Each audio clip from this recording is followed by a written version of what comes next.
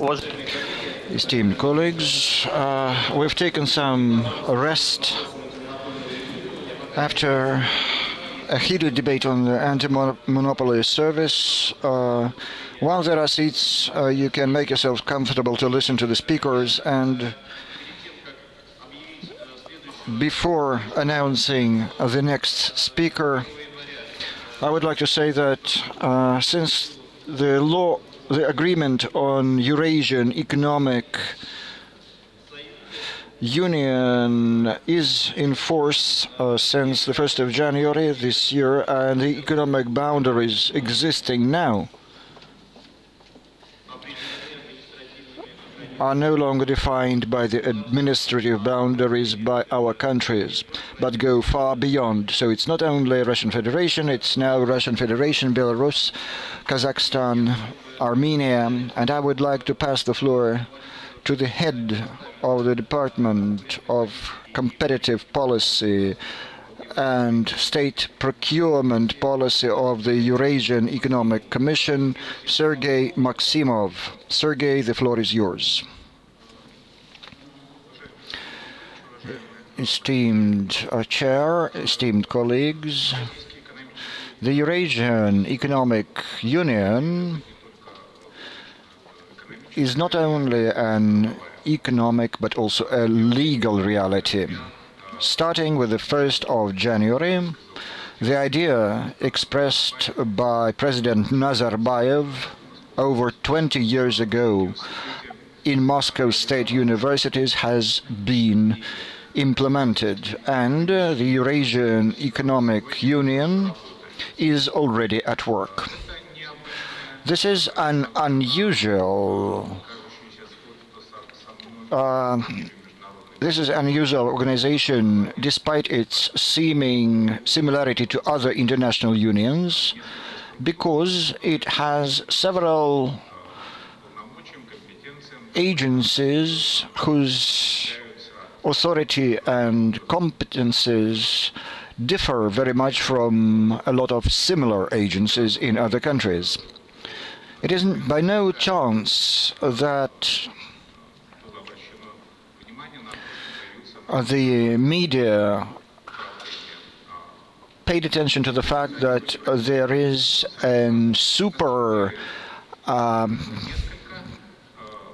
national agency, and one of such agencies is the Eurasian Economic Commission, which is not an exclusively executive body of the Union, but it is an agency that performs functions similar to judicial without replacing the Eurasian Economic Court.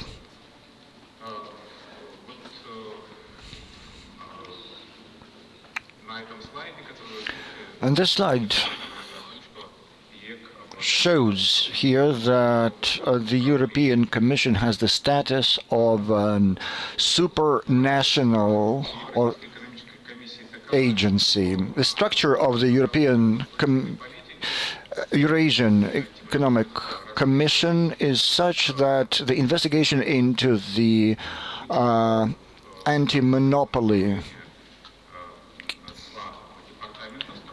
cases is affected by two departments, and apart from the department that I represent, the Department of Competitive Policy and Policy in the area of state procurement, there is an anti-monopoly regulation department which deals with investigations of monopolies in the territories of the Eurasian Economic Union.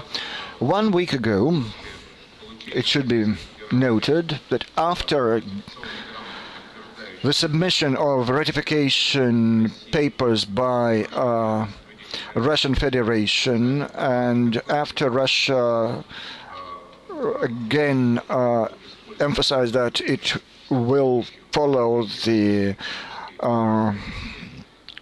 law on information, the procedure of anti-monopoly investigation has become possible. So far, we don't have any cases. We keep consulting the Antimonopoly Agency of Russian Federation and other countries concerning joint investigations, and we are speaking about joint investigations, and of course the Commission has its own authority in this part, and certainly this authority will be used in collaboration, in mandatory collaboration with all the anti-monopoly agencies. I would attract your attention to the fact that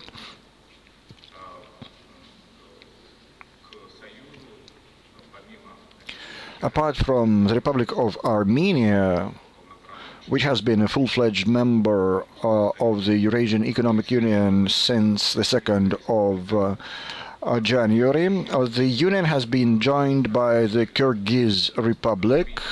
The appropriate law has been passed in the parliament of Kyrgyzstan, and we are expecting their ratification of protocols about joining the Eurasian Economic Union, and certainly their agencies will also be involved in anti-monopoly investigations.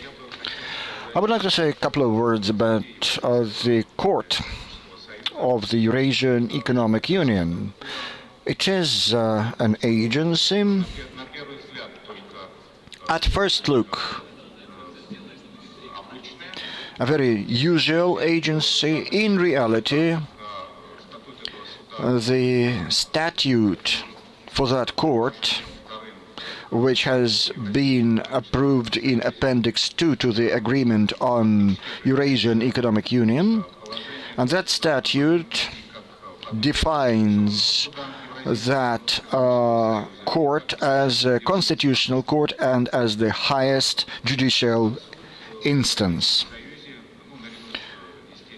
Alongside with the Higher Council of Eurasian Union, this is the only body that can interpret the provisions of the agreement. Even the Commission itself doesn't have that authority. And so the economic entities and the agencies and the parties that want to get the interpretation of the agreement must address the court for such interpretation. A lot of provisions do need interpretation, including those in the sphere of anti-monopoly regulation, and without such interpretations and explanations it would be very difficult to come to practical matters. The position of our department is that this court must have the authority on providing explanations on law enforcement, because it's only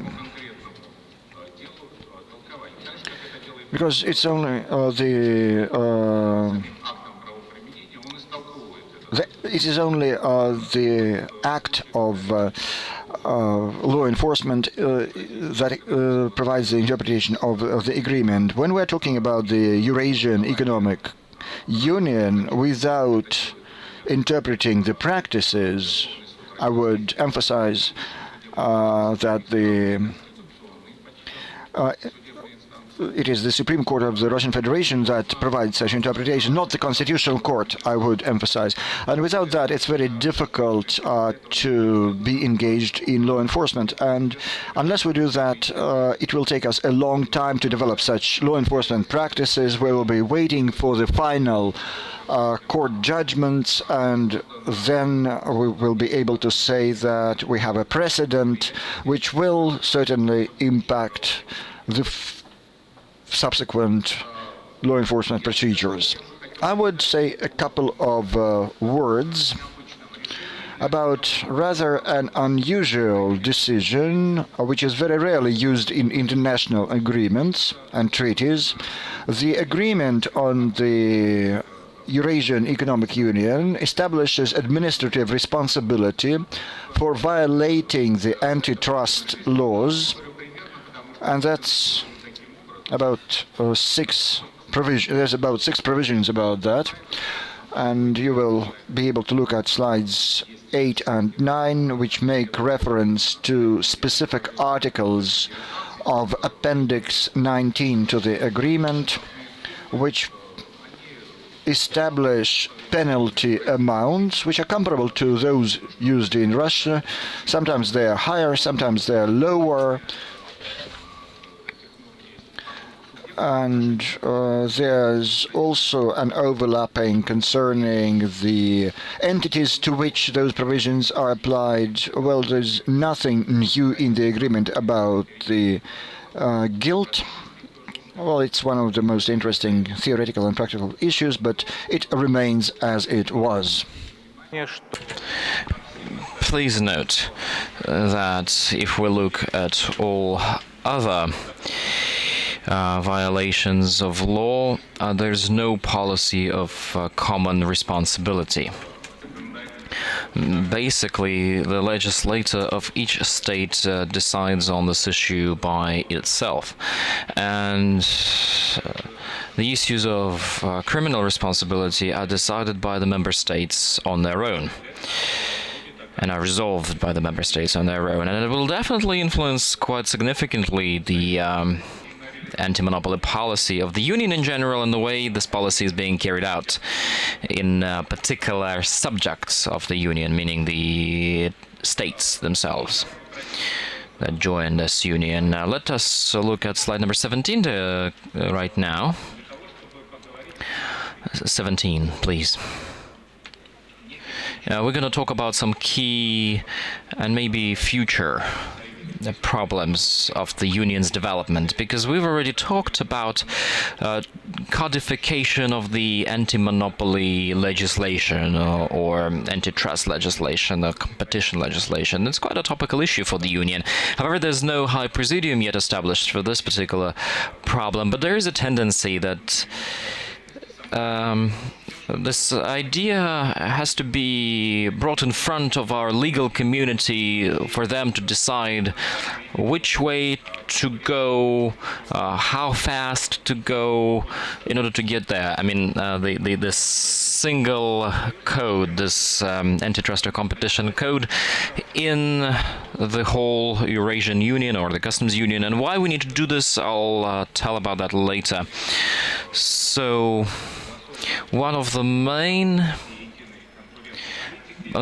possibilities is developing common standards of competition. Again, it would be governing the whole Eurasian Union. Unfortunately, apart from Russia, nobody else is talking about those standards and norms. I mean, those states of the Eurasian Union. And the competition has to be developed not by the legal means, and definitely not only by the legal means.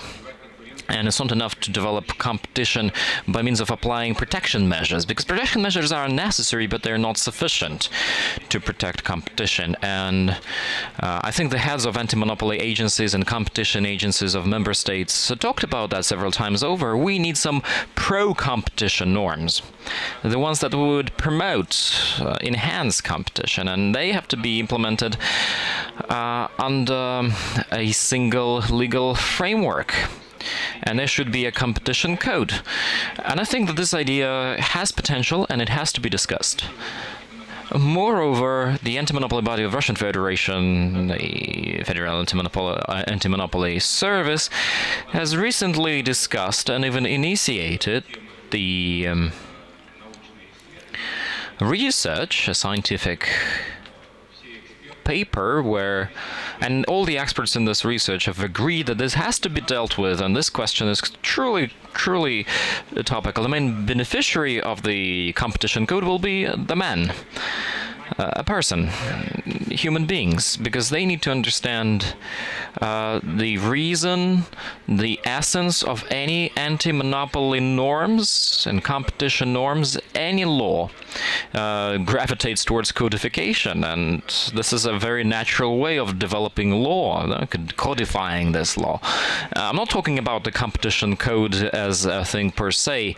It might be just an overarching framework or something that is much more structured than what we have now, but something really should be there. And another question that we need to discuss is the policy, a single and common policy of fighting violations of the anti-monopoly law. I think we are in the same boat just for the 6 articles that foresee certain punishment for the violation of the anti-monopoly law. Basically, these things are fixed in the Eurasian Union codes, and they're similar to national codes. For other violations and for other wrongdoings, there is no single policy of pursuing this matter, and we're now thinking about how to really check our watches and how to agree upon something singular. Moreover, the member states of the Union don't really understand how they want to do it, because nobody is taking part in a committee of legislative proposals. Because there's a committee of legislative proposals in Russian Federation, and we don't have members of other member states in this committee. We might have representatives of this overarching body of the Eurasian Union itself, but not from the member states, separate member states. So that brings questions. And there are quite significant differences, let me tell you. For example, administrative... For example, no non-provision of something to the anti-monopoly body of the Eurasian Union. It's been fixed in article number 19, but in different countries there's different responsibility for non-presenting some documents to the anti-monopoly body. For example, in the Russian Federation, it's quite interesting. In Belarus, if you don't provide information to the monopoly body, you're going to be persecuted by criminal justice, like it was 20 years ago in the Russian Federation. There's been criminal responsibility for not presenting the materials that the anti-monopoly body is asking for. For example, some other things. Let's take criminal responsibility for cartels. In Kazakhstan, since 1st of January, the new criminal code has been enacted, where much more stringent measures are being applied. Much more stringent consequences will follow if you violate competition law in Kazakhstan, as opposed to Russia. In Russia, only cartels. And again, if the damage inflicted is high, or high profits are being generated, and in any case, if we talk about cartels, the profits would be really big. So that's the only corpus delicti that would lead to criminal prosecution. In Kazakhstan, any violation of any lines of the anti-monopoly law will bring you to criminal justice. Just inflicting damage to a person for a total amount of more than 700,000 rubles is already enough ground for taking this person to criminal responsibility. So when at one point, and when at one geography and location of the Eurasian Union you can bring a person to criminal court if you inflict him damage of more than 3 million rubles, but at the other time, at the other end of this Eurasian Union, you can prosecute a person in criminal court just for inflicting him damage for what, 700,000 rubles. It creates lots of barriers for businesses, right? Well, I'm referring to the citation of my colleague here. The big eats the small, and it's similar to that. The business finds the most weak jurisdictions, right, where he bears less consequences for his actions or mistakes. And when businesses are asked which country is more suitable for you to do business in, definitely they will choose the country where the risks are lower. For example, even in one single common union with one single border, that's not normal. It's not feasible. We've been talking about the parallel import, right? About the medications and fuels. We've talked about that, and I talked about that in my presentation. So I cannot but mention the fact that we have principally different responsibilities and approaches to responsibilities in different member states of the Union for bootlegging, for smuggling. This corpus delicti, right, of violating customs code. In Kazakhstan, is just enough to bring any good with any violation of any custom rules through the Kazakh border, and the Kazakh border is similar to the Union border. And again, if you calculate this amount to 3 million ruble, and again I can make some mistakes because periodically they change the sum and they change the exchange rate and so on and so forth, but again, that's enough to bring a person to justice. In Russian Federation the situation is completely different. If we talk about this part of the border of Russia that's under the Russian jurisdiction, right? Other responsibilities are there with Belarus, Armenia, Kyrgyzia. Again, everything is different. And without a single policy, at least an agreed policy, at least the corridors of criminal responsibility, right? All the basis, criminal basis, administrative basis for violating competition rules and everything related to competition rules, they must be, well, at least in the same lines. On the 23rd of February, Russia has adopted a new law on responsibility of illegal turnover of medications, forged medications, low-quality medications, counterfeit medications, and unregistered medications. On the 23rd of February, this law was enacted and put into force, and at the same day, a state committee was established to counteract, again in the Russian Federation, to counteract the illegal trafficking and turnover of any industrial products whatsoever. And that's quite an interesting thing, because the attention towards this issue is so vast, because not in a single other member of the Eurasian Union you can get a person to court for this, to criminal court. That's why. So the jurisdiction will be built considering this factor, and our investigative committee showed us how they're going to act, because the first case has already been brought up. The first cases were almost dropped from their start because of the amnesty, because the Article 238 subclause number 1 was used. And that's why this article of people convicted using this article had to be were subject to amnesty. And let me talk about this idea of protecting the idea of parallel import. Many critics of this idea say that together with the parallel imports, we will get lots and lots of counterfeit goods and smuggled goods, because it will be much less easier to control the whole situation, and it will be very difficult to exert this control and oversight. Well, Russian Federation is trying to protect the interests of all the Eurasian Union, trying to protect them from counterfeit medications, and we've undertaken quite significant efforts. For example, here in Russian Federation we have some very serious tools to counteract that, and we even have a convention to be ratified. If this convention is going to be ratified in the nearest future, in the nearest days, it will automatically be put into force, because Russia is the 5th party to the convention, is the member of the Council of Europe, and if this convention is ratified, automatically this convention is actively endorsed for the rest of the world, and you can actively join. There are 23 countries, but unfortunately we don't have members of our union there, the Eurasian Union, and I think they need to think about it. Again, the criminal responsibility here brings lots and lots of questions, and these questions have been discussed amongst scholars and scientists, and we did a number of roundtables around these topics. There is an opinion that probably it's a very good instrument, but it has to be, well, criminal responsibility for parallel imports, but you have to be really careful with this, because you can't really imagine what will happen in the Russian Federation as soon as the media, or it will be leaked into the media, that a company X has been brought judges against, and a particular person, well, not a particular person has been brought to court for that, but a company in general. If it's not Gazprom or Rosneft, this company will start dying just the second day after this information got leaked into the media, right? As soon as the media publishes that it's been prosecuted. So the situation of the European or Eurasian Union is such that we must really think about balances.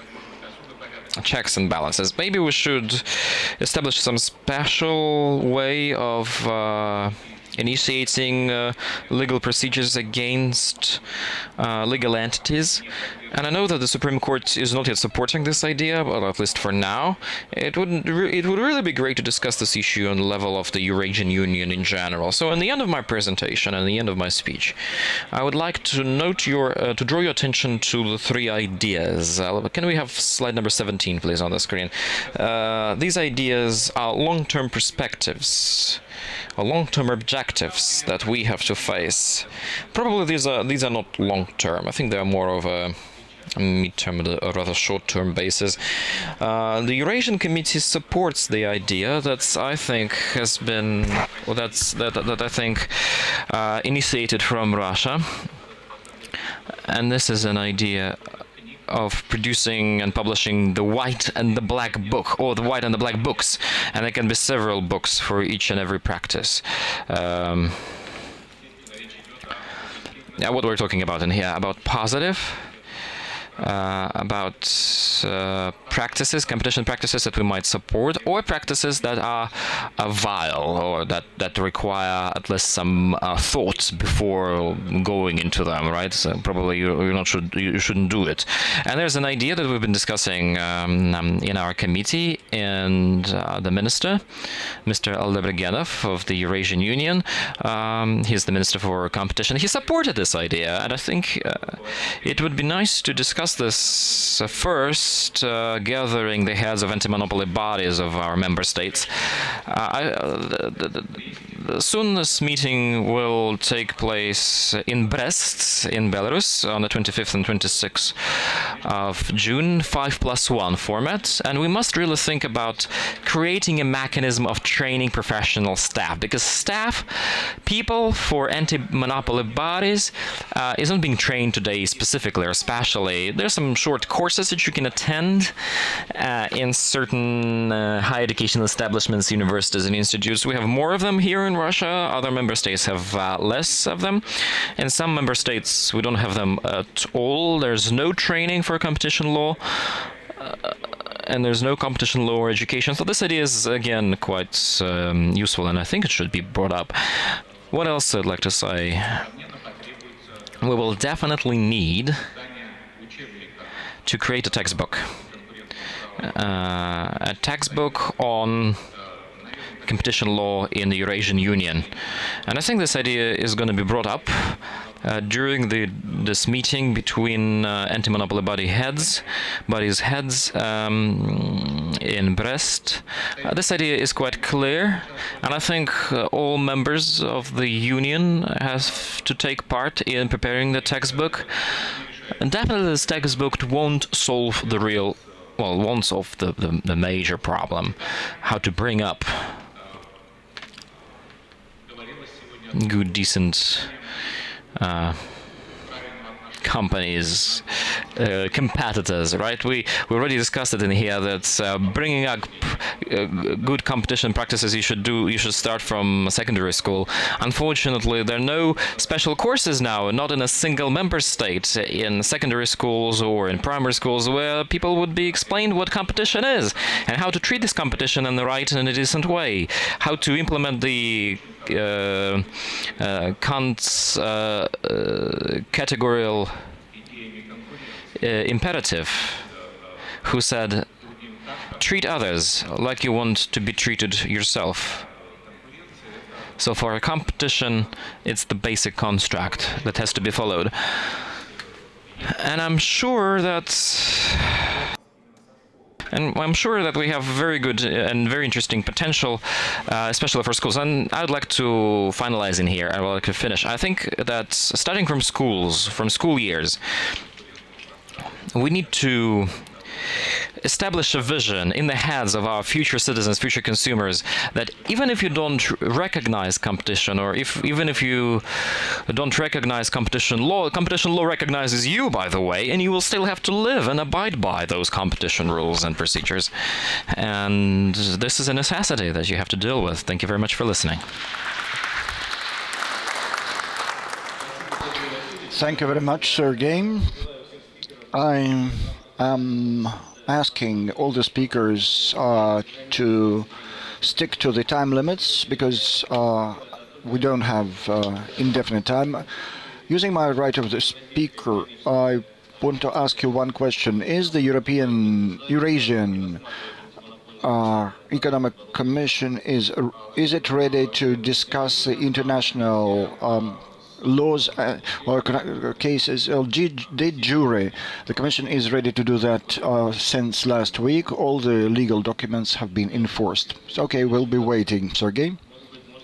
Maybe next year we'll draw some conclusions and see some results. Colleagues, I would like to continue and to pass the floor to the partner of the Brussels subdivisions of Ledham and Watkins, Lars Kjølbe. Mr. Kjølbe? I'm very happy to be here and share with you some thoughts on antitrust from a European perspective. I think the discussion this morning, which I found fascinating, shows that antitrust at the same time is local and global, because antitrust doesn't exist in a vacuum, and therefore it needs to take account of what happens in the local jurisdiction. And we heard some examples from South Africa where employment is a particular concern, and antitrust to some extent takes that into account. And we also heard calls for more international cooperation in antitrust, because competition cases are increasingly global. You have global players that act throughout the world, and therefore you would say the enforcement community needs to have a response to that. And the question is, how do you would say, align the local and global nature of antitrust? And I think the European experience is a good one in that respect, because 10, 15 years ago, we had a system where there was enforcement at European level, applying one set of rules, and enforcement at national level, applying their own national rules. And the European Union decided to create a common enforcement system, which I happened to work on when I was working for the European Commission. We called it modernization. It became Regulation 1. And the trick that we did was to, in a sense, extend the European competition rules to the whole of the EU as a common set of laws or rules, so that every enforcer in Europe now applies the EU competition rules. Now, once you do that, you have a common standard, which I think you need to have if you want to have, you would say, global cooperation and global enforcement, because you need to agree on what the basic principles of the game are. And if you have too much diversion in the principles that are applied, you will never get there. So a key is to have a common set of principles that the different enforcers can agree on. And what we did at the time was to agree inside the EU that the role of competition law was essentially to protect consumer welfare and economic efficiency. And by so doing, we also knew that we would have to cut a few objectives that fell outside of that area, such as, you could say, employment or protection of the environment, so the more public interest objectives, because the wider the set of objectives that you have in your competition laws, the more scope there is for divergent application, and the more difficult it will become to actually have, you could say, common application of these rules. So in Europe, we took the decision to align on a common set of principles, which was really focusing on protecting consumer welfare. But I think what is really important here, and then I'll come to my topic, which is EU energy policy and the relationship between energy policy and antitrust enforcement in the energy sector. I think what is really important here is that this kind of alignment on some core competition objectives doesn't mean that you lose the local touch. Antitrust can still be local in the sense that when you apply those rules, you very much take into account what the burning needs are in your society, because that will determine the types of cases that you focus on when you apply the rules. And I think the EU energy sector and EU energy policy is a very good example of the interplay between you could say, overriding policy objectives in the EU, and how that influences the focus of antitrust enforcement. So, and it also shows the importance of understanding the broader policy objectives when you want to understand why the EU acts in this or that way when applying the competition rules. Because there is a very strong link between what the EU is trying to achieve as a European Union and as a policymaker, and what the EU does as an antitrust enforcer. And then we're back to this principle that antitrust can be global and local at the same time. So if we look at EU energy policy today, energy is a huge challenge for the European Union. And it has become an even bigger challenge in recent years, essentially for two reasons. One is the shale gas revolution in the US that has reduced energy costs in the US drastically compared to energy costs in the EU. So we are at a competitive disadvantage. So a key concern of Europe is to try to drive down the cost of energy. The other big theme at the moment is climate change and trying to fight climate change, which has led the EU to invest heavily in renewables, which, as I'll come back to, has created enormous challenges for the EU energy system, because if you look at electricity generation, conventional generation doesn't make any money, and is very costly because you have funding to renewables, you have funding to conventional generation now, which means that energy costs are being pushed up at a time when we really want to reduce them. And the European response is to try to come up with a comprehensive energy policy where the cornerstone of that is trying to create an integrated European energy market with as many supply sources plugged into that market as possible, because it promotes security of supply and competition at the same time. And the reason why market integration and having many sources of supply into the EU is important is because if you look at Europe's geography, we are plugged into three main sources of gas supply, coming from three different directions. You have Algerian gas in the south, Norwegian gas in the north, and Russian gas in the east. And if you don't have an integrated market, you can't even sort of mix these three sources throughout the EU. So this has basically led the EU to, over the last 10 years or so, to really focus on trying to create this integrated European energy market. And earlier this year, the Commission made new or proposed new initiatives to really push in the direction of creating this internal market. And here on this slide, I just list a few of the key pieces, but you'll see that developing the internal market and diversifying supply is a very important one. Another big challenge is that energy policy is EU and national at the same time, and the EU is trying to make the different authorities work better together, again with a view to making this internal energy market happen. So this is you can say, the broad objectives at European level. So how does that translate into antitrust enforcement?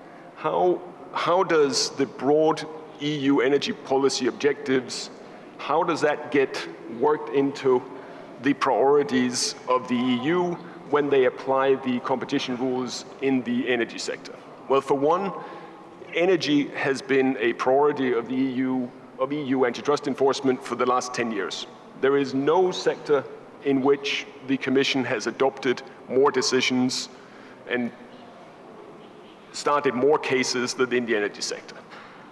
So due to this very, very high priority of energy in general, the Commission has also said, when we decide what we do with our antitrust enforcement resources, we put a lot of it in energy. And in terms of the issues that the Commission is addressing, well, you know, those issues pretty much reflect the policy concerns. Because one area that the Commission is now emphasizing is territorial restrictions. So contract provisions that would prevent the free flow of energy inside the EU. Because if you want to create an internal market with a free flow of gas and electricity, you can't accept that companies agree on restrictions on the cross-border flow of energy. And at the moment, the Commission is conducting, you've read about that in the press, a case against Gazprom. And one of the areas that the Commission is looking at in that case is territorial restrictions to make sure that gas can flow freely inside the EU. Now, if you want to have competitive markets inside the EU, you also need to have gas and power exchanges with well-functioning pricing mechanisms. So you want to have a market price for gas in your large internal market. So that's another area of focus of antitrust enforcement. The Gazprom case also involves pricing issues.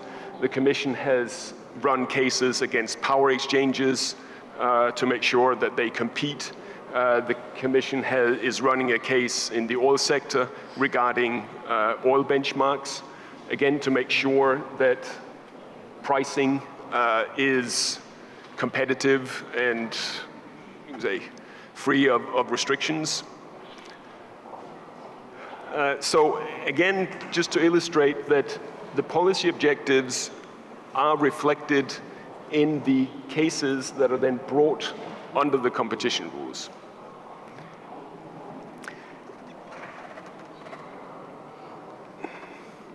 And similarly, in electricity markets, I mentioned that one of the big issues is renewables and how renewables have affected price formation in the EU and the functioning of the market. This is the second big issue in Europe. Essentially what is happening is that renewables is quite expensive, let's face it. But in order to promote renewables in Europe, states have granted subsidies to have more renewables. But once you have renewables, they basically produce all the time because they're very cheap. You know, when the wind blows, the windmill runs, and the cost of running the windmill is zero. And that essentially means that these mills run whenever the wind blows, very cheaply, and they push out, therefore, other sources of generation like coal-fired and gas-fired power plants. So when the wind blows, you don't need your gas-fired power plant. But when the wind doesn't blow, you need something else because otherwise the lights will go out. So then you need your gas-fired power plants. And essentially what has happened is that because there is so much renewable energy and the wind blows quite a lot, but not all the time, the gas-fired power plants are not running as much as they did, and they're not making very much money. Which has caused member states now to say, well, we need to pay the owners of the gas-fired power plants subsidies so that they stay in the market. And the Commission is now very concerned that this will increase the price of energy in Europe and also create small national sub-markets in the EU, which runs contrary to this idea of having an integrated market. So what the Commission has done now is launch a sector inquiry under European competition rules to try to figure out how to fix this problem.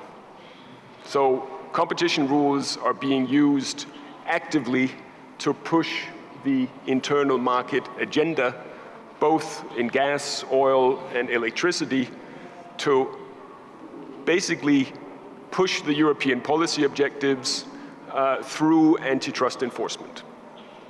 So again, I think European energy policy is a very good example of how you can, reconcile the need to have to take local problems into account, while having a common set of rules in the EU that everybody applies, which is very important for business because they know that wherever they operate in the EU, the antitrust rules are being applied in pretty much the same way so that you have consistency. And then you don't have this distorting effect that was mentioned earlier, that companies go to the weakest, the country with the weakest enforcement, right?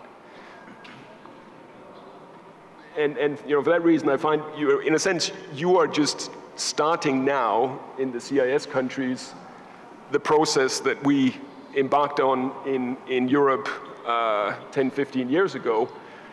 Of course, with maybe the big difference that we had the European competition rules there for many, many years, which already then were somehow the benchmark. And you have the very interesting challenge of having to build this from the ground up. But I think if you have a, you could say, customs union with free movement, it's really important to have common rules of the game, and a common set of antitrust principles, I think, can go a long way in helping regulate this larger area. That's certainly the lesson from Europe. So thank you very much. Happy to take any questions. Спасибо большое, господин Кюльби. Я хотел... Thank you very much, Mr. Kölbe. I wanted to give an opportunity for Mr. Artemyev to ask a question. Well, firstly, I wanted to say that the Eurasian Commission and our customs union rules are very similar to the European Commission rules, because the European Commission rules were actually the source, and we have ratified a single set of anti-monopoly rules. You are right. We do start from the scratch, but we have already created a legislative base. You've been working at the European Commission. I've been closely watching the Gazprom case. But one of the charges by European Commission was that Gazprom tied its price to the price of oil, to naphtha. Then the price was very expensive, over $100 per barrel, and Norwegians dealt in spot markets, and because of that their prices were lower. But now the prices on oil have precipitated, but now Gazprom will offer the cheapest prices because the oil prices have gone down. Do you think that will change the position? I know there are other charges against Gazprom, but now this charge doesn't apply. I don't think it will change the orientation or the Commission's view on the case, because the real issue is not so much, you could say, the level of the price. It's rather that if you want to have competitive markets for gas in Europe, you know, the price of gas should be determined by, in a sense, the market value of gas, and not the market value of some other commodity, in this case, oil. And what has happened in Europe is that, at least in certain parts of Europe, particularly in Western Europe, gas hubs with, you would say, market-based price setting for gas have developed. And you then end up with a somewhat strange situation that, you would say, in part of the supply chain, namely the upstream part of the supply chain, the price of gas is determined by the price of oil. And in the downstream part of the supply chain, at the level of the customer, it's increasingly determined by the price of, you know, the hub price of gas. And it creates a, you could say, disconnect in the supply chain. And so that's one concern. The other concern is that, you know, in order for, you know, markets to develop in Europe, you need to have well-functioning gas hubs that determine the price of gas. And at least in Europe, it's seen as an obstacle to that if you have pricing based on a different commodity rather than the commodity which you actually sell, which is gas. So I don't think that at a high level of, you would say, European energy policy, that it really changes, because what the objective is to have say, gas prices set by hubs and not by the international oil price. Thank you very much. One more question we can take, and that's it. And please ask them in the mic. Please ask your question in the mic.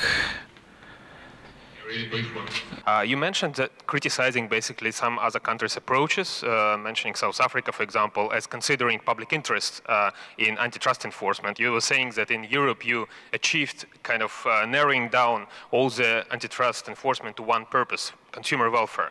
But then when you were discussing energy policy, you said price doesn't really matter, we are caring about structure of the market. In case of Gazprom, for example, when Gazprom was selling price cheaper than this other suppliers and still was criticized because you don't like the structure of market.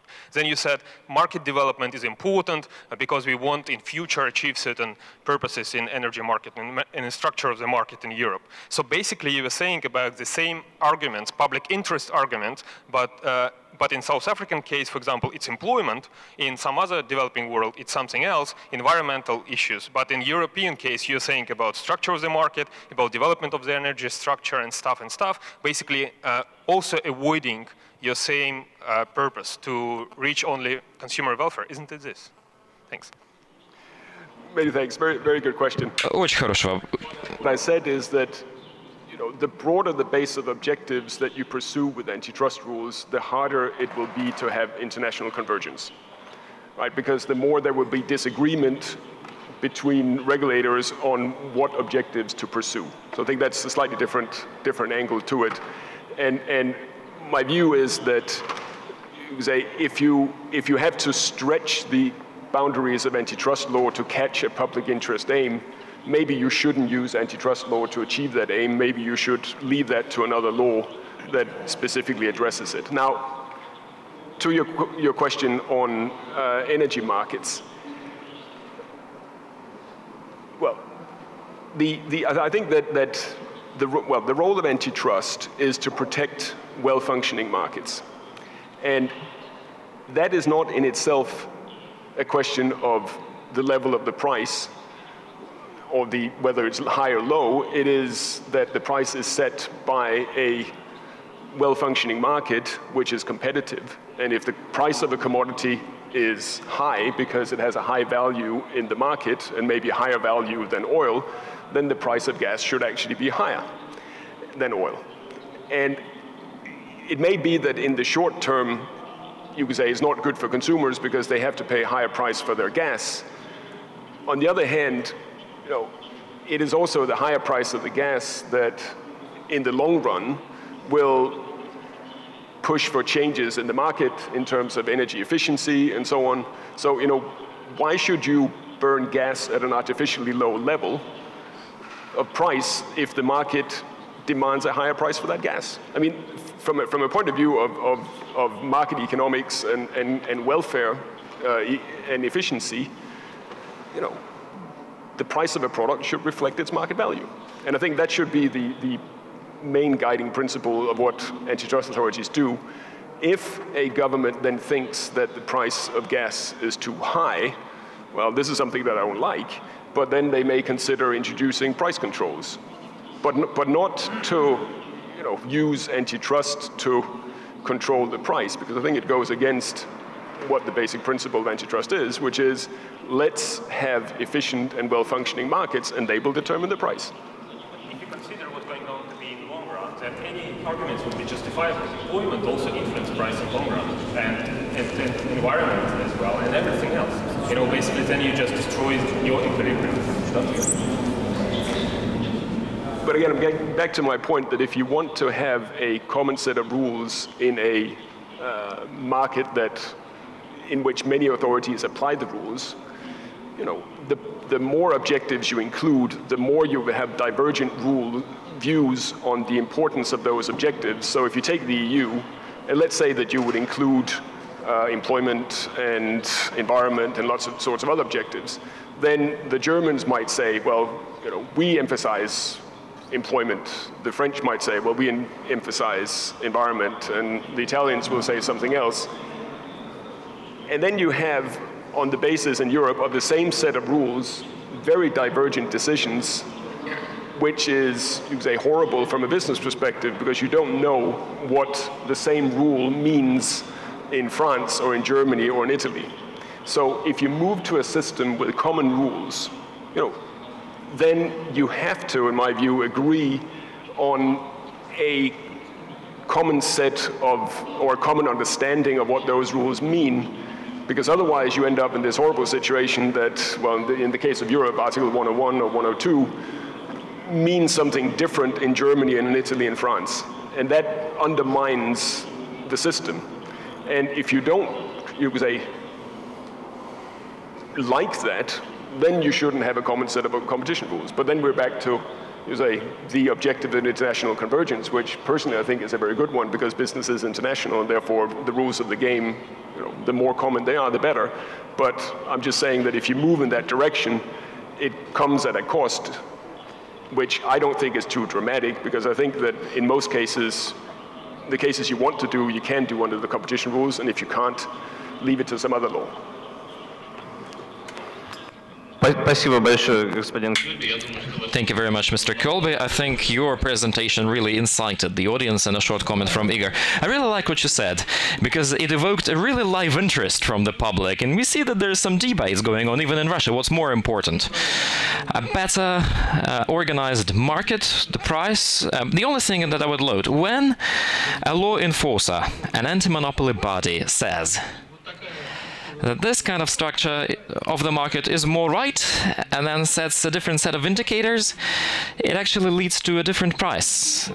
So as soon as you say that, well, for example, the gas is going to be priced in accordance with spot transactions and not oil or any other indicators that exist in the market, and when you say that they're better for the market, you define the price yourself. The price will definitely vary in times, of course, depending on the market situation, various levers and leverages, but it's the regulator who is going to set the price. It will set it as a floating one, but its limits will depend on the indicator. We also do it using various formulas. We have formula pricing, but we then understand that certain rules are being set by us. So as soon as the method is considered by someone right and by others not right, it leads to different rules of pricing and it leads to different prices. And that's done by the state regulator, by an anti-monopoly body. Well, in the case of Euro Commission, it's Nelly Commission, like Nelly Cruz did, right, for roaming.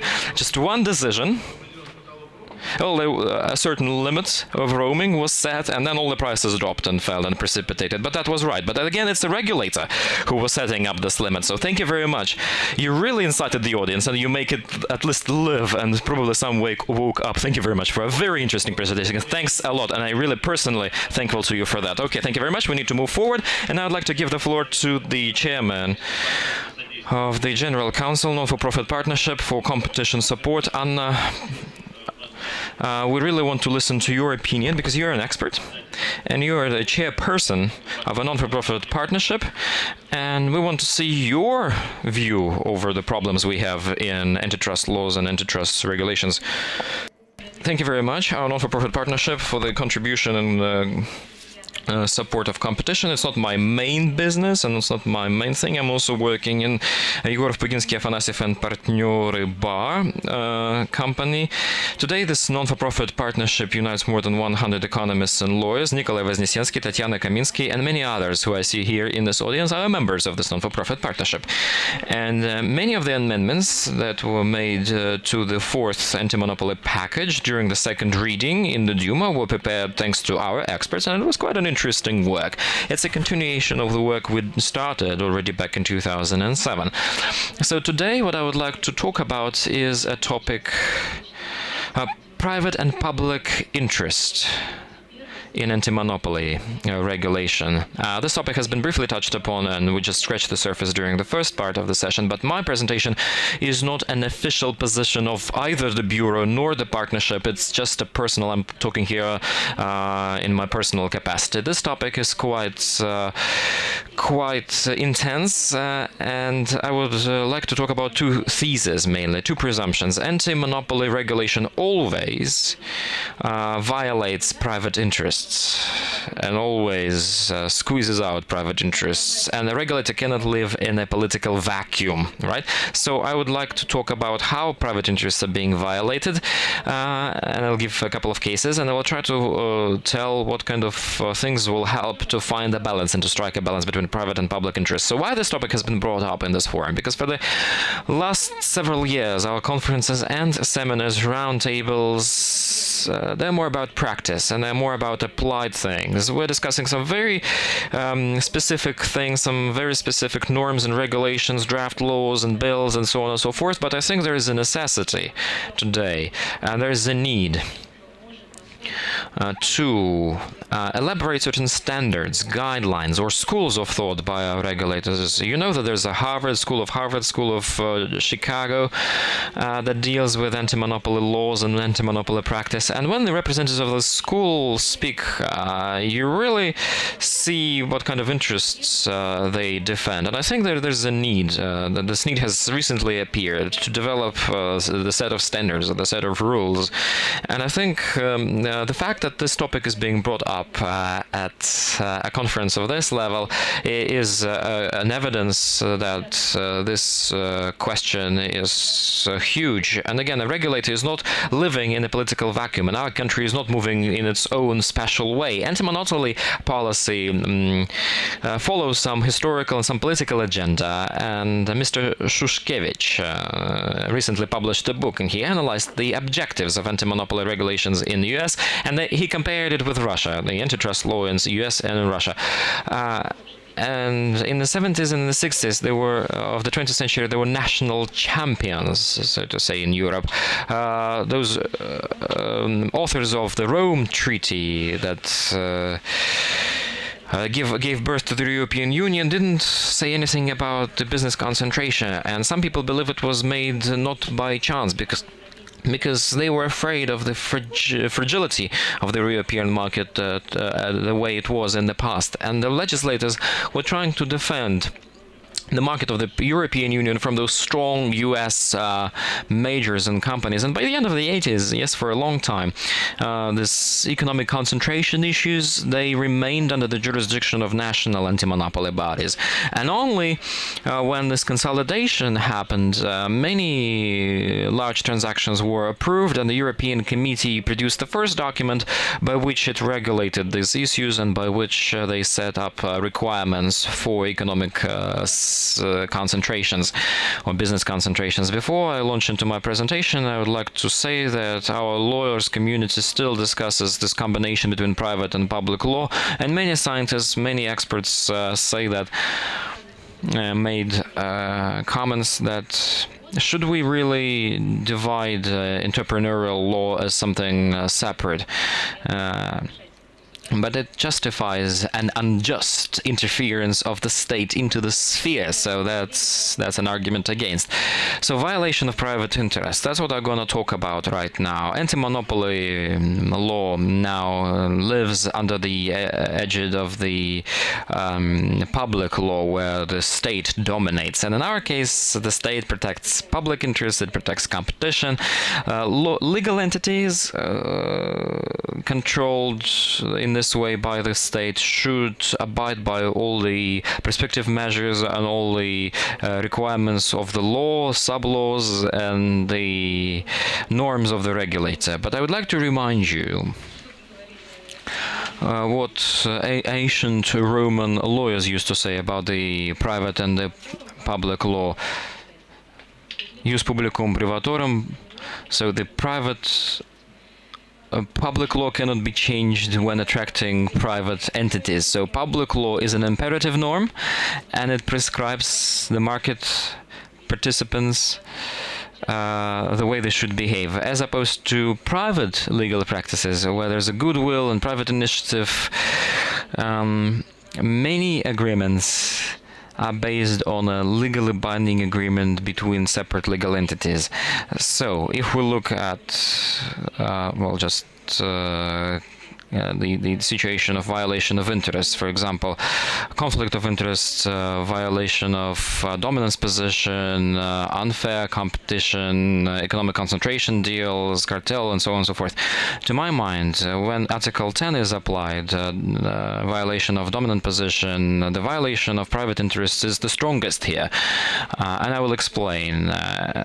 Any company is developing naturally by its wish to get a bigger market share, to maximize its profits and to maximize its returns. And usually companies tap neighboring markets.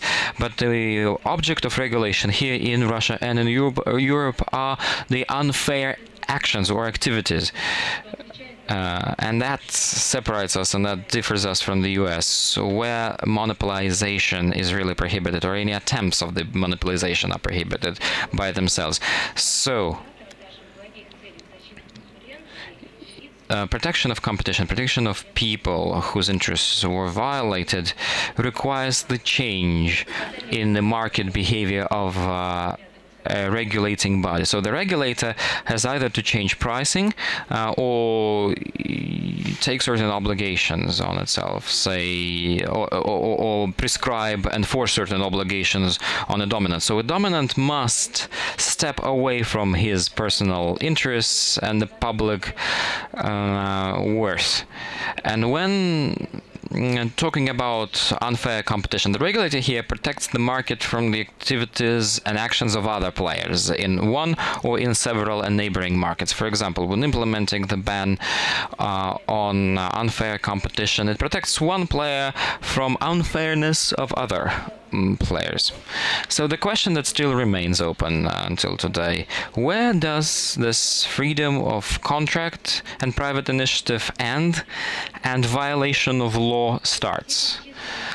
All the articles I've just listed, they're common in one thing. An anti-monopoly body, when it requests something or requires, it has to do a retrospective analysis. Those requests or requirements usually contain measures to ensure competition, fair competition in the future. So the regulator has a very difficult task at hand. He must, or it must, has certain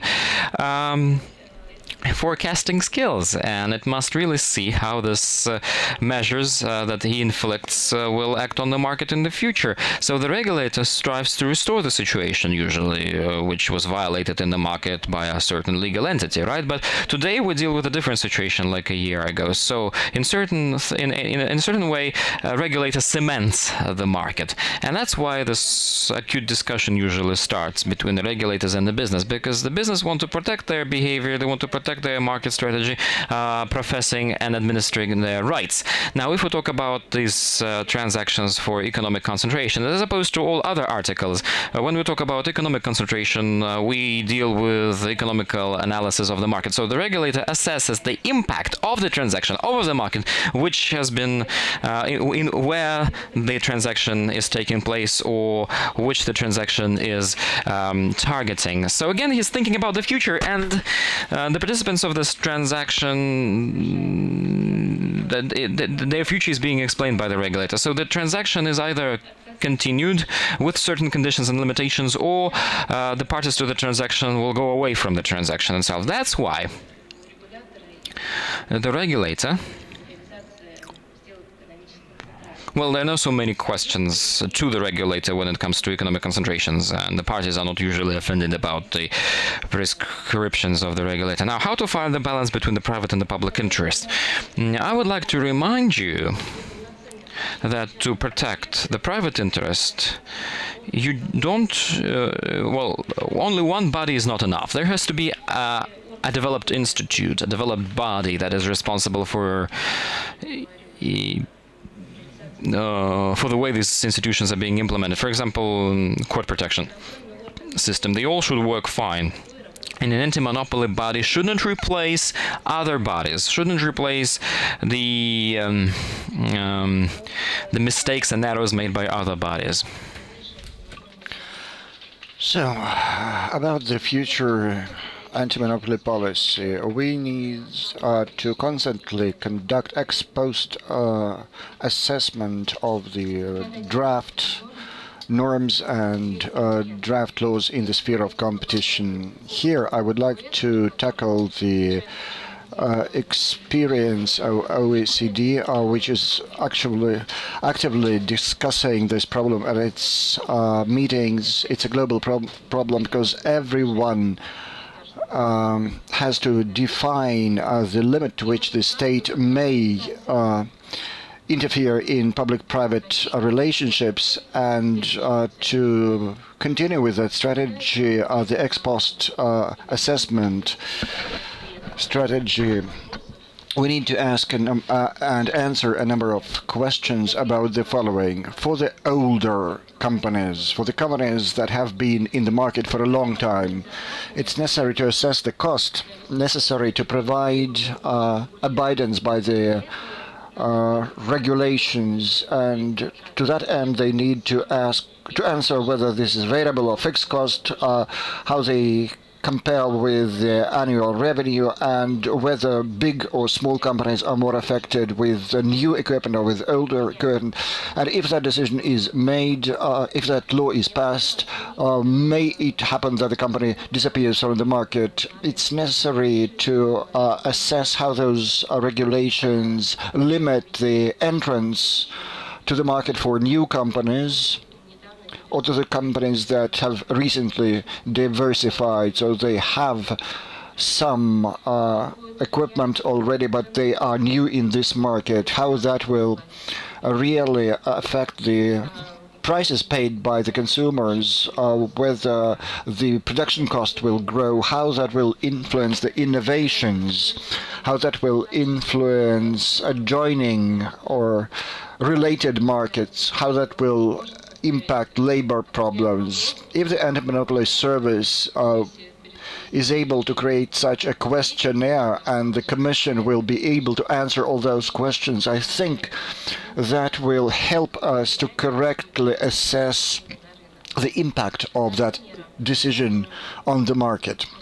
Another measure that I would like to propose is to shift the focus of the Antimonopoly Service to economic concentration transactions as a preventive measure to reduce competition. In European practice, this is paid a lot of attention to, and they do a lot of analysis so that later there are fewer cases when we have to counter the behavior of a dominant company. And so if the Anti-Monopoly Service will do that when setting up new enterprises, that will be conducive to shifting that action. I want to warn, again, based on the OECD experience, about deficiencies or possible necessity to correct the policy in this area, or rather to make a proposal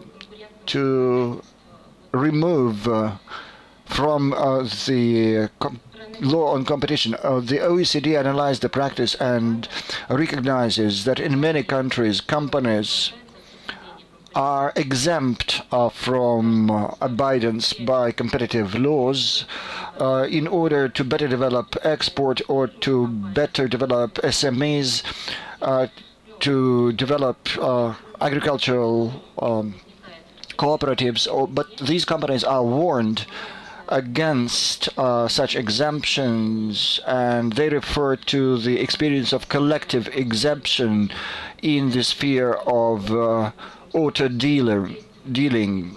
Those collective exemptions were present in the EU, and as a result a system developed whereby the producers increased their domination and did not let the dealers are to sell their competitors' cars. I would also want to warn that the Anti-Monopoly Service stimulates the participants in the market to self-regulate. Nevertheless, we must keep control over such associations or self-regulating organizations, because the negative effect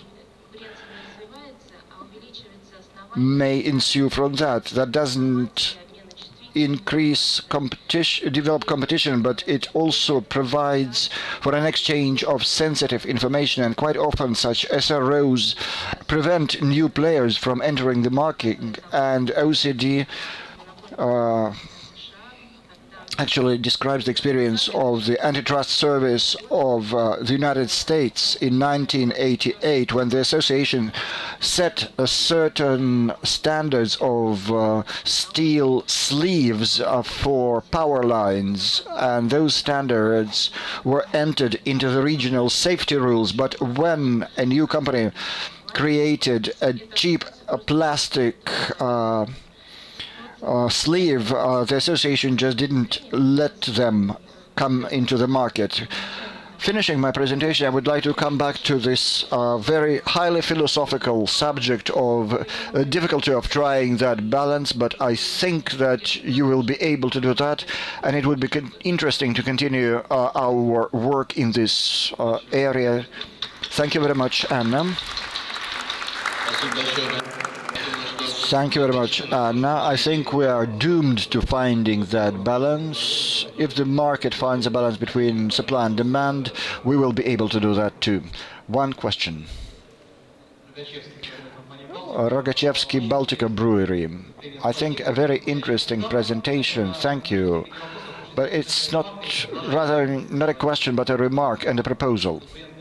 Yes, the competitive behavior is not a winding road, it's a multi-lane road, and the regulator and the economic entities move along it. And maybe what was very interesting is that you mentioned that the economic entities, the companies, must help create the competition rules. And maybe we should think of including into all the new prescriptions to make the companies create systems of anti-monopoly compliance, at least to those who submit requests on economic concentration. So if you don't tidy up in your own home, I would also introduce more democratic practices into democratic norms into trade practices. Yes, we wanted that anti-monopoly compliance, but the businesses are really were critical of that idea. Now we have that room, but we do not use it very often. The businesses do not always want that, and we are not always right when we ask them to disclose their trade policies. There are two sides to this, but there must be more democracy in the prescriptions.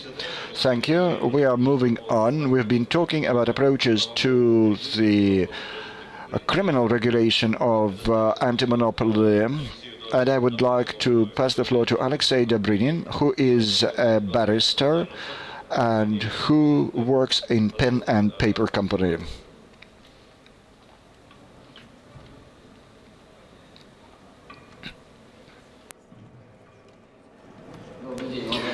Good afternoon, esteemed colleagues. I thank the organizers of the forum for the opportunity to speak. My presentation will be dedicated to the legal issues of criminal persecution of violations in anti-monopoly sphere. Why criminal law? Practice shows that within the framework of the criminal cases, it is only after criminal cases are instigated, the defendants would recompense the loss incurred as a result of their activities. I will have two items. I will be speaking about the actual decriminalization of Article 178, which established criminal liability for violating anti-monopoly rules, and also I will be speaking about the electronic trade.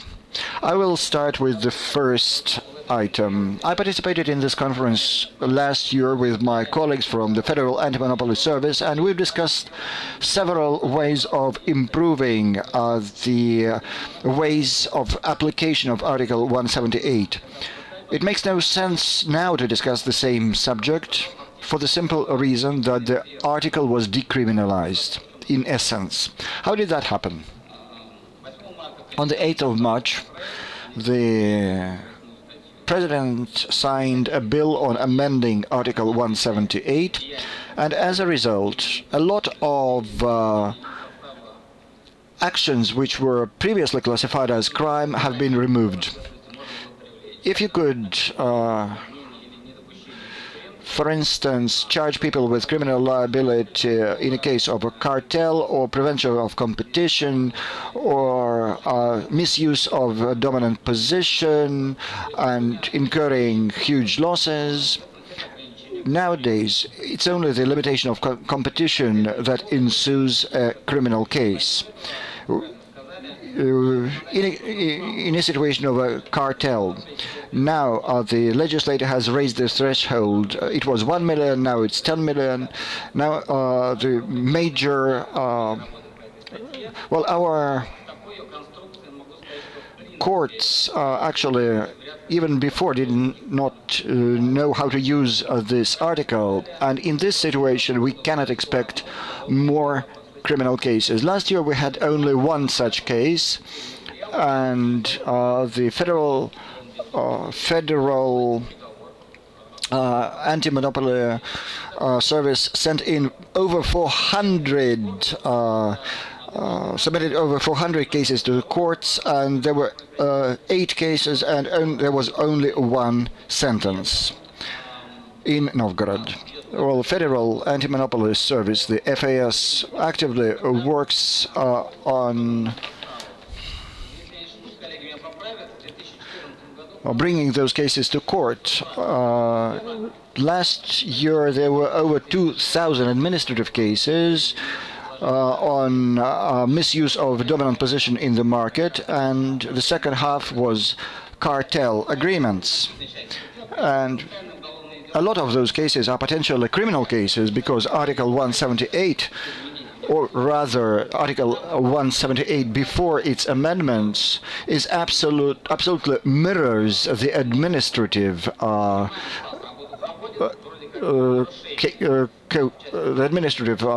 article. So FAS is working, but in the reality of today, I tend to think that the article is actually decriminalized. Probably this could be amended, and I spoke about that. And I think there's only one option, and that is to give the authority to start criminal cases and to investigate exclusively to the FAS, to the Federal Anti-Monopoly Service, because statistics shows that this service manages to collect evidence and even submit the cases to the courts, but they are really toothless and cannot do anything. The new edition, the new version, probably will lead to no sentences at all. So in that sense, certainly, the rights of the participant of the commodity market have been violated or infringed upon, because the only article in the criminal code does not protect them any longer. A second problem that we came across was the violation of the market participants' rights during the bankruptcy procedure at electronic trade, not during the auction itself, not during the tender procedure itself, but when the price is decreasing. The FAS is actually actively fighting those practices based on the article on the protection of competition. So they annul the result of the tender, they applied other sanctions, but the criminal law does not regulate those relationships at all. And we as barristers cannot protect the rights of the participants of an electronic tender. There is no article which would assess the activities of participants of a tender, of an electronic tender, who came into agreement with the organizer of the tender. There is no article that says that this is a crime. This is not fraud. This is not inflicting damage. It is not theft. So, because of that, we propose to bridge this gap. The article will be called 178.1, prime 1, and it will be called limiting competition during the electronic tender procedure. And it will be formulated like that. A purposeful violation of the procedure of electronic trade, and also storage of means of information process and storage or passing such information to the trade platforms, if that inflicted damage to the interest or on the interest of persons, organizations, or state. When I found one of the trade sites, I called them and asked my colleagues to comment on the article that my colleagues and I have formulated. Because they work in this area, they better know what violations take place. An hour later, I got a call and I heard panic on the other end of the line, and people asked, Alexei, when was that article incorporated into the criminal code? I said, don't worry, we are still developing it. There was really a outcry of joy, and I was told that this article is really something very dangerous, something raw, but this probably means that we have developed a very good article. Thank you. Thank you, Alexei. I believe that the proposals on making criminal policy more stringent do deserve further discussion, because the efficiency of the current criminal system causes a lot of questions, but we should not overdo it. I should say that our keynote speaker, Igor Artyeminov, has to leave us because of his timetable. I would like to apologize to Tatiana because I did not hear her presentation, but I hope to hear it in the nearest future when we get back together at the non-commercial partnership. Yes, we can't say that it was an easy day for us. We did not enjoy, well, we enjoyed ourselves, but we did not waste time, because what we did demanded a certain effort. But what happened? There's a lot of new interesting things. We cannot monitor everything that our barristers and our foreign partners are doing, and different practices cause discussions, but it's a great thing that we all get together to the legal forum. We all get together in one place. We pack ourselves into this room for several hours. There were so many people that there were no vacant seats here, but this is very useful. We hear one another, we make conclusions, and I would like to apologize. Well, there is no democracy in the executive power, so I have to leave. I cannot change anything. I was ordered to follow a certain trajectory today, but I want to thank our friends who came from abroad. Our hearty thanks to you. You've covered a lot of distance to bring our ideas to us, and we are grateful. And certainly I would like to thank the organizers who organized everything very well. It's no surprise, because this platform is one of major places for us. The journalists have heard us. They will write a lot. We have been heard by all the people who deal with that, including universities, students, judges, the law enforcers, and I think that we've achieved a lot of success. Once again, I apologize for having to leave, but I bow to you once again. Thank you very much, Igor. Dear colleagues, and now we're moving towards the final presentation. I hope you will remember it, because it's the last one, truly.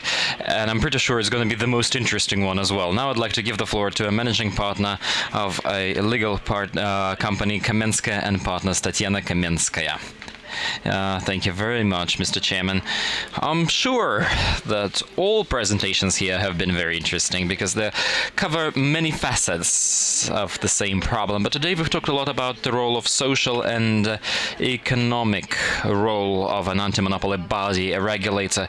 When we were developing those amendments to the law on competition, we had two concepts to follow. The first concept we entitled the consumer, and the second concept is the one we have to live with now today. So the first concept was basically based on the international experience, and in many European countries it says that it's the consumer who is less protected, and everything that violates consumers' rights, everything that violates consumers' behavior, it violates the competition. So our anti-monopoly body decided that we are not supporting the right of a consumer to be an idiot. That's why a consumer is a smart person. He can protect himself. So let's just leave the things that are already ripe. I mean, the things in this aspect, and we won't just allow the consumer to be misled. For example, when a company says that we offer that many goods, but when the consumer came, there are only two products available, or a restaurant, and I can't give you the name, or actually I can. So one of the restaurants said, we want to be called the Ministry of Agriculture, and we said to them, you can't use the name of a state body. And the regulator told us, come on, who will come to a restaurant thinking that they are entering a ministry? No one would do this because our consumers are smart, they told us. So that's the presumption we were based on. And what we're trying to protect is the competition itself and not the consumer. And that's what we are different with European. So who is the subject? The subject is the consumer. That's in Europe. In our situation, in our country, the situation is different. And that's why we have what we have. But I believe that this concept is also good and great because it considers and it takes into account the fact that we have to integrate with the European Union, so we integrate the European experience. This concept allows us to fix court and administrative practices, and it introduces certain changes. So before the changes to the corpus delicti, we've been talking to the Court of Arbitration, actually. Oksana here, we talked a lot with her, so we thought that it's going to help us a lot when implementing the anti-monopoly law, and whether it will help us when implementing the anti-monopoly law. She said yes, it will. So what are we doing now? We're not just changing the norm of law, we're changing the whole institution. Who has the clicker? Who owns the power to the computer? No one? Okay. Oh, thank you, Alexei. So nice of you. So,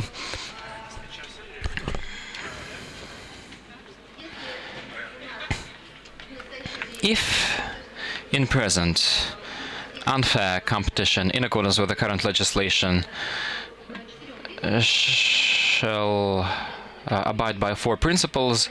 First, any activity of the subject must be considered unfair. These activities must be profit-driven when dealing with businesses. Then this activity must violate the law and norms of fairness and decentness and so on, and it should also lead, and it has to lead to damages or damages to reputation, material damages or damages to material reputation. Article 10 of the Paris Convention provides for a broader scope of violations. For example, violating the rights and the guy in the booth says that I'm keeping with the pace okay. So all those things are very broad and very vast. That's why it was the court practice to formulate these things, and the anti-monopoly policy was doing it as well.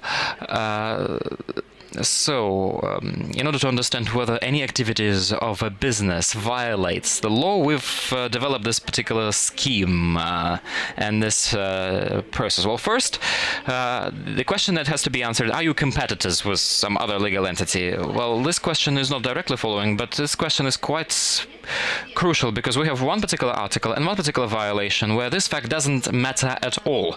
So, any activity will be considered an unfair competition even if your competitor is in a different market.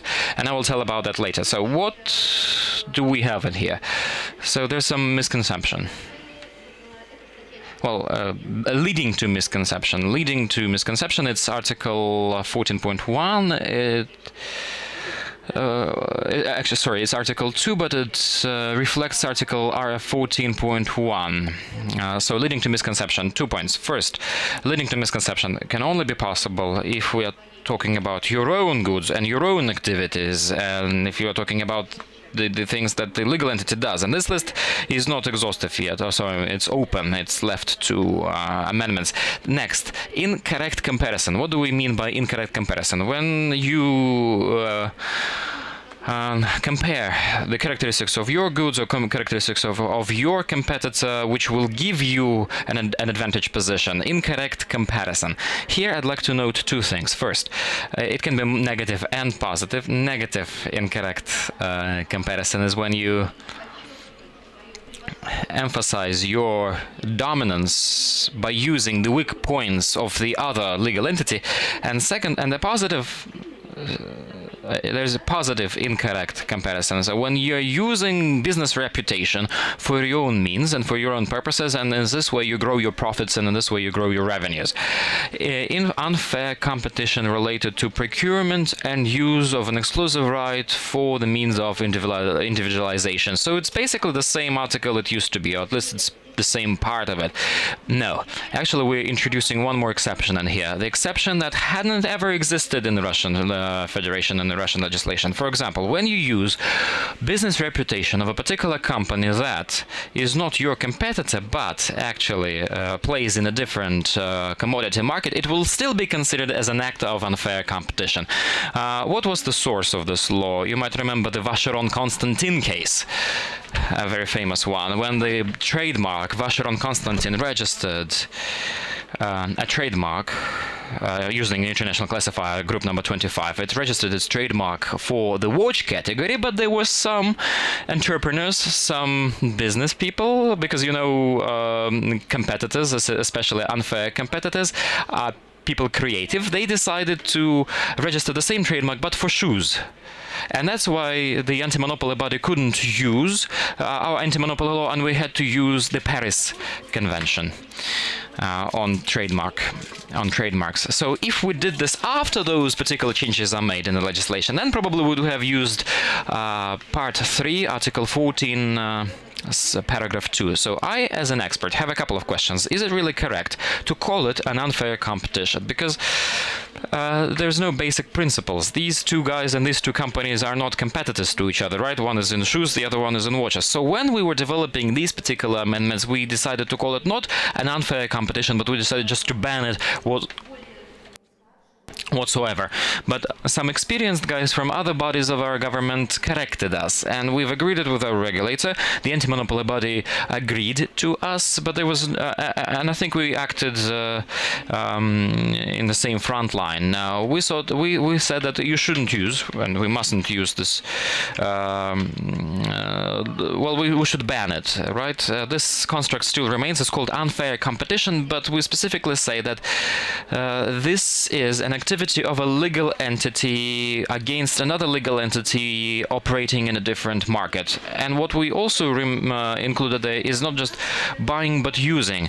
It's not just buying a trademark and putting it on the wall. You must use it, and only if you use this trademark, right, then this activity can be considered as an unfair competition. The next article already exists now.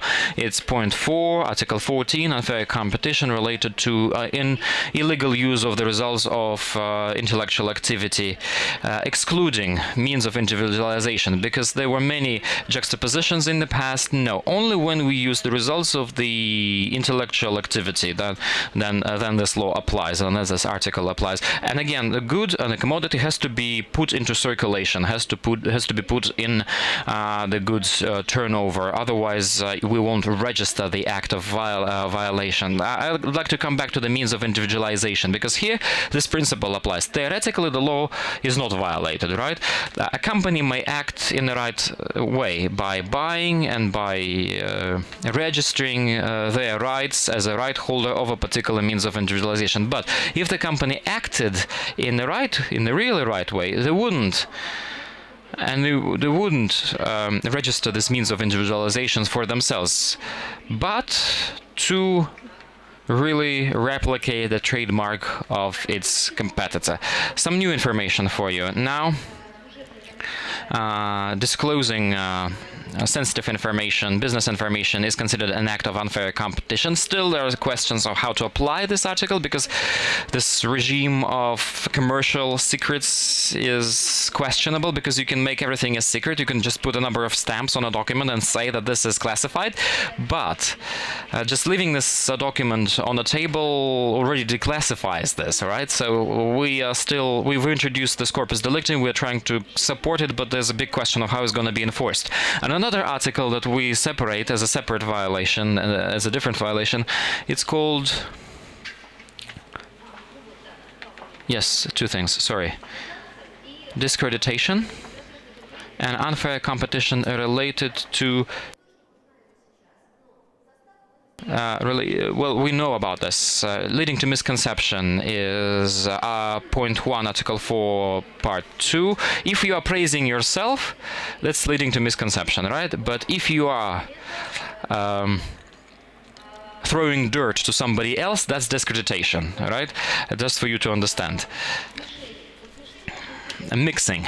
What's mixing? Mixing is interesting because we've added another thing here. Previously, you could say that it's a mixed packaging on a good, for example, or you can say that the good itself is a mixture of whatever. But today we say that you can do business by not just creating goods. You can do it by creating certain image of a company, by creating certain conditions in which company operates.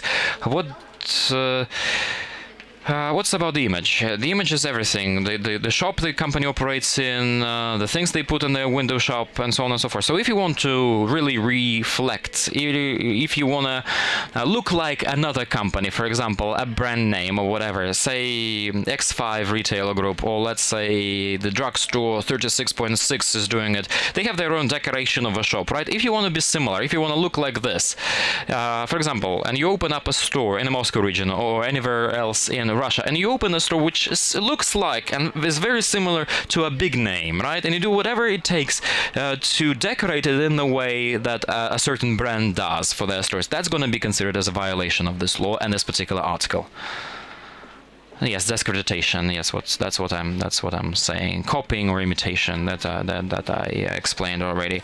Here we have an American example that we give you just to show that previously the use of this legislation wasn't that easy, because we used to have two trademarks in the past: Spice Islands and Spice Valley. Well, this is a particular case I'm talking about now.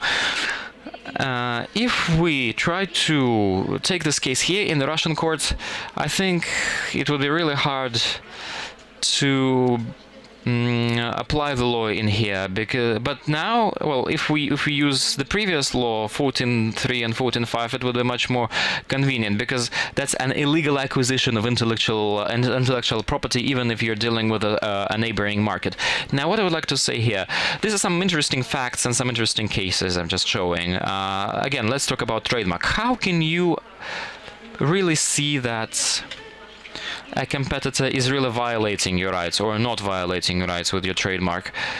We've taken an American approach when we deal with our cases. We want to assess a power of a trademark. What's a trademark power? Actually, how great it can stand out, or how public perceives this trademark, and does it really attribute this trademark to a producer? Equality of the trademarks, how they differ or how they similar. and not like our some statistic companies do it. No, the different thing. When an American company says, when we show a fake, do you really have association with an original? If a consumer says that yes, it's the same producer and it's the same manufacturer, it's just a promotion or just some minor changes to the trademark, then it's a fact of counterfeit. Then you also have to look at the specificity of sales and specificity of consumers, because you deal with different categories of consumers, of course, and you have to consider the pricing thing here, because if your product costs 100 and the other product costs 1,000, it's really hard to prove that they are competing one with each other unless it's a full copying. Marketing channels, points of sales, the goods that are being sold and the goods that are fighting against the one each other, are they at the same shelf or are they at different shelves or different parts of the store? The usage of the same marketing channel. Imagine one company spends thousands and thousands of dollars a year or millions of millions, and the other company does nothing, just says we're like them but cheaper, or just stays close on the shelf and says I have a difference of 4 rubles, but the good is basically the same. And the intent of a respondent when choosing the trademark, it's very important, because a company producer of a counterfeit good, of a fake, needs to prove, do they have a legend? Why they've introduced this trademark? Maybe it was their life dream to introduce and to create this trademark. It doesn't matter that TNK-BP has done the same, and I can justify why I'm using this trademark. I can justify why this idea is viable and why we don't have anything to do with TNK-BP and petroleum whatsoever. So these things and these rules are used. They're not fixed in the legislation, but I hope that they will appear in some methodological recommendations. I've talked about the Vacheron Constantin case. What separately I'd like to talk about? Do I still have 5 minutes or so? Okay. I'd like to separately tell about the things that were not included into this draft bill. A couple of corpus delicti. Well, first, we wanted to include this inaction clause or inaction principle. We wanted another term to be introduced, business activity or business action. It will give a business an opportunity to really prove, why are you doing this or that? Is it because I'm trying to reach some business goals and then it's business action? Or if you're not doing anything, if you're not committing any particular actions to violate others, right, so I wanted to separate these two notions, but probably we would do this next time.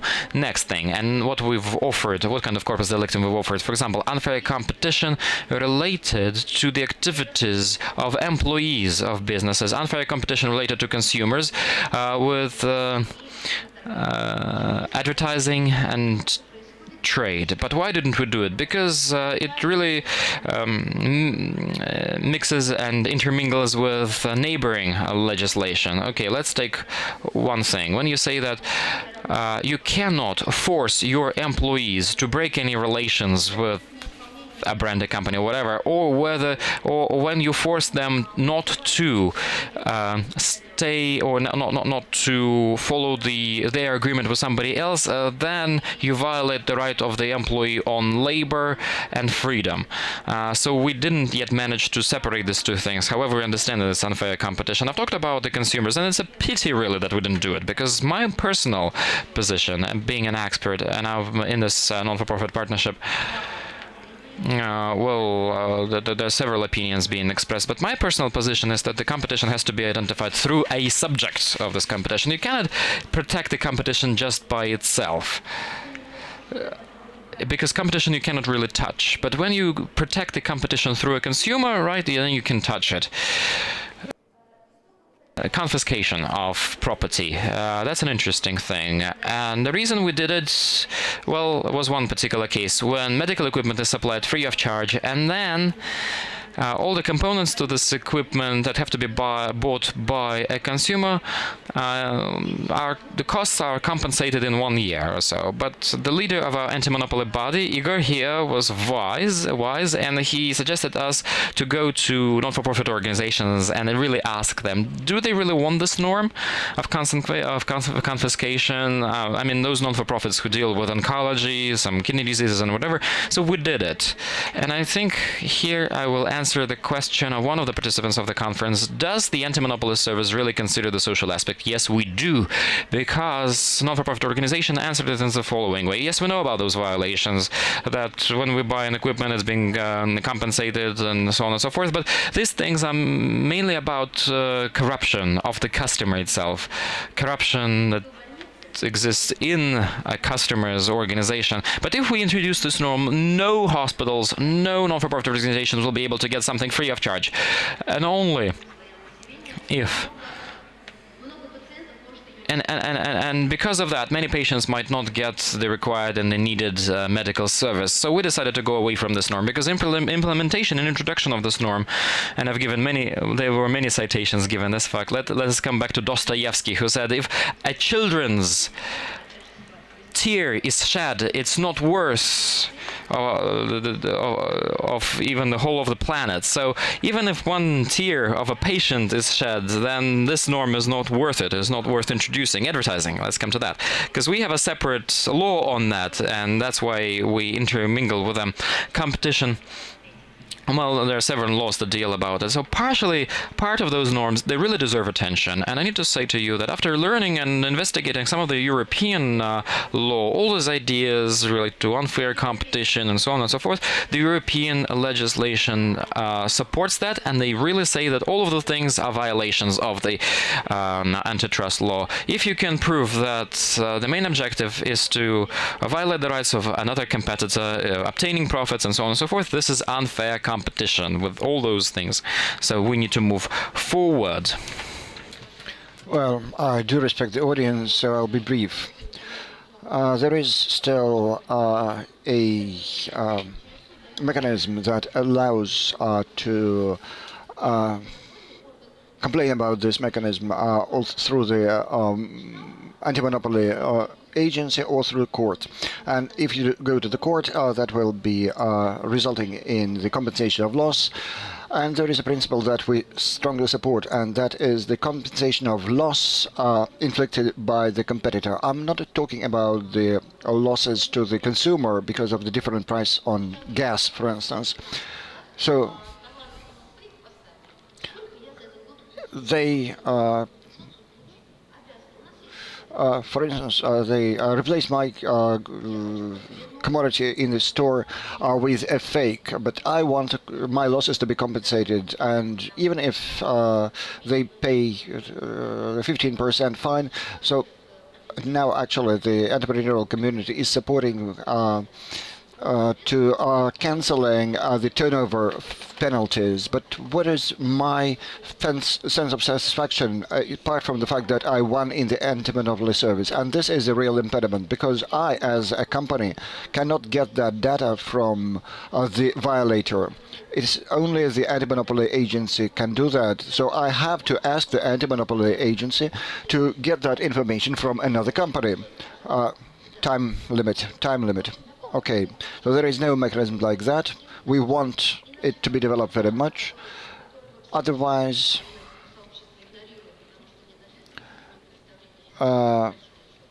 because there is no responsibility for non-disclosure of information, it's only the anti-monopoly agency that can get the financial information about the sales. And if that anti-monopoly agency can be a third party in the court, and then we will be fully satisfied or super satisfied by the consideration of those cases in the court and by the anti-monopoly agency. Thank you. Thank you very much, Tatiana. I believe that the unfair competition issue is a very interesting issue, and the examples that you've demonstrated also are of great importance. Esteemed colleagues, our session is coming to an end. We've been working practically up to the end within the limits of time allotted for us by the organizers. Unfortunately, we don't have any time to ask all of the speakers, but those questions may be asked in the corridors because we're in for lunch. But summarizing, I would like to say that at least my impression of this session and what was happening here, I think we will remember quite a lot. because the issue of a golden middle between the economy and the anti-monopoly regulation, we will always be going forward and really create an efficient mechanism of regulating those relationships. We were not able to answer all the questions, and probably even if we had 8 or 12 or 24 hours, we would have managed to do. Wouldn't have managed to do that. Our whole lives will be needed for that, and our subsequent activities will also correct the direction in which we are going. Meet you in a year, and we will look at the same issues, being 1 year wiser. I would like to thank everyone who cares about the anti-monopoly law, who spent 4 hours with us, and I heartily want to thank the speakers who participated in this panel discussion and agreed to make presentations at this session. Each presentation was very individual, very instructive, interesting, and made us think. With great thanks, I want to note the work of our interpreters. We didn't have any language barriers. We talked one language, and I separately thank the interpreters who helped us in that. Thank you very much.